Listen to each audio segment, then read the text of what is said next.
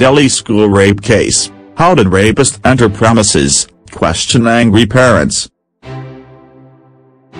Delhi school rape case, how did rapist enter premises, question angry parents. A class 2 student was allegedly raped by an electrician inside the institute premises.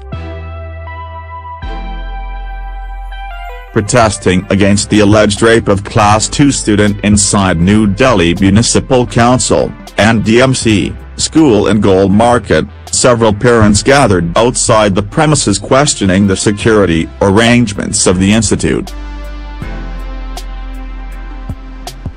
Even women have to register their entry before going inside the school. How did a man enter just like that? Questioned an agitated parent. Delhi, parents of students protest outside Golf School in Gold Market, where man was arrested yesterday on charges of sexually assaulting one of the students. A parent says, even women have to register their entry before going inside the school. How did a man enter just like that? A class 2 student was allegedly raped by an electrician inside the institute premises on Thursday. The accused, 37-year-old Ramesh, had been working in the school for around a month and is a permanent electrician employed with the NDMC.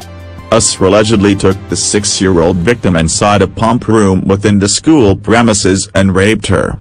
The incident came to light after the minor's mother found her bleeding from private parts after returning from school on Thursday.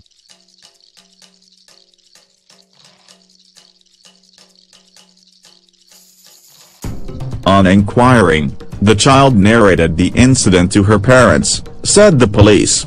Usra has been arrested and a case has been registered against him under the relevant section of the IPC and under the Protection of Children from Sexual Offences (POCSO) Act.